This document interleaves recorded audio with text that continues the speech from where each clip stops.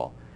When you move these plates, he found, back and forth mechanically, the voltage started to change. Just moving the plates closer or further apart. That top figure up there started to vary. If you got varying voltage, you've got energy. And this was what he was tapping. Now that is one source. The other source is what's called thermionic. It takes heat from your body, heat from the air. That is then processed through what is called a triboluminescent substance. And that simply means it's like the phosphor on your TV.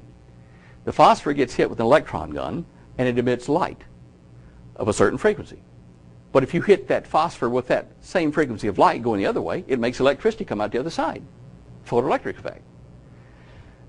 All atoms in our part of the universe share energy between each other in what's called the infrared spectrum, the heat spectrum.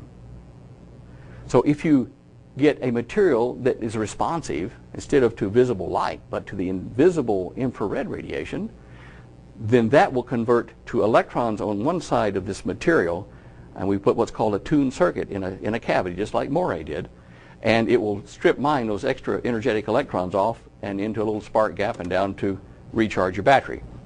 So those two types are free energy, and there are people working on it in a network that I'm a member of in France and here in Mexico, Australia, and elsewhere probably, but the main part of our membership is in those countries. We are able to succeed what we've got to varying degrees, but basically if you use the atmospheric one I told you about, this one here, you'll be able to trap mechanical pressures on the outer Van Allen belt and turn them into electricity and charge batteries, which you then run inverters from, and you've got power to run your home without the power company. Obviously one of the reasons that it's not been widely distributed.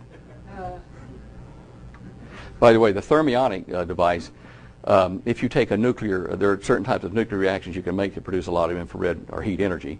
And if you do that inside of a material, of a vault that's lined with that triboluminescent material, you can convert that heat from that nuclear reaction straight into electricity, which may or may not be what Bob Lazar was talking about when he talked about his alien sport craft he saw with the 3 gravity wave focus machines out at Area 51.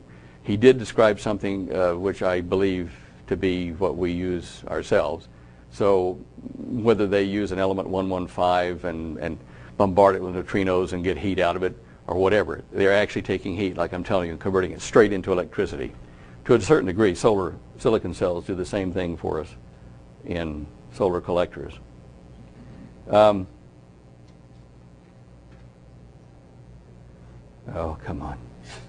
This is the backyard. I've got 2 more holes to fill and put the poles up, and we'll be testing this out in our backyard. That's the charged antenna.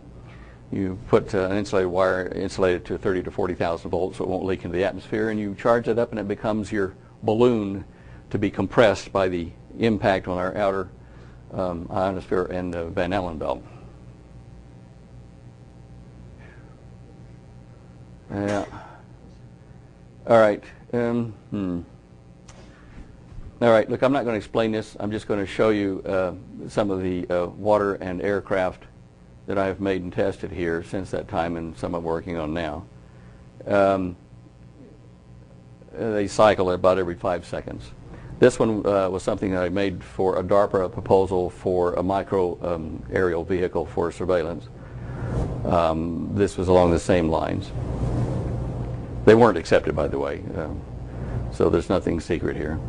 These all employ the principles of vortex spins in air or charged air. This is another one we built in Australia, stateside. By the way, the real things weren't quite as pretty all the time. They had scuff marks and things on them, but anyway, this gives you the idea. Some of them were made out of different materials, fibers, composite, and things like that. All of these have definite reasons for their design.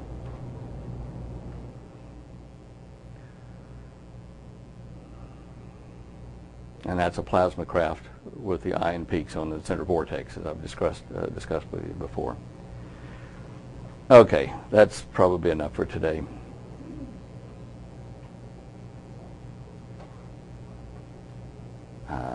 Let's let's see, have we forgotten anything? Smoke rings, that. Okay. That's it, folks.